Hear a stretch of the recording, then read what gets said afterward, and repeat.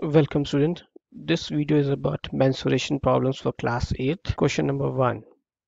An ant is moving around a few food pieces of different shapes scattered on the floor.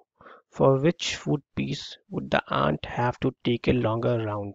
Remember, circumference of the circle can be obtained by using the expression c is equal to 2 pi r, where r is the radius of the circle. In these type of problems, we need to count the length of the shape, so we need to look at the perimeter of the shape. So now take a look at the perimeter of the shape. For the first case, the perimeter shape would consist of perimeter of semicircular part and diameter of the part.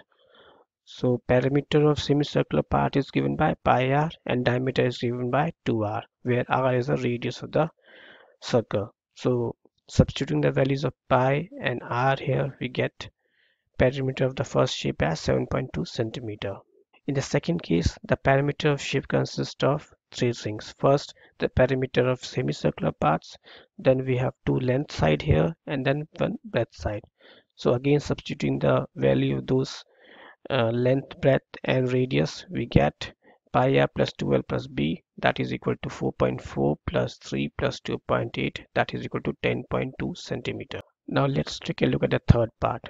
The perimeter of the third shape consists of perimeter of the semicircular part plus two slant heights. So substituting those values, 4.4 plus 4 is equal to 8.4 centimeter.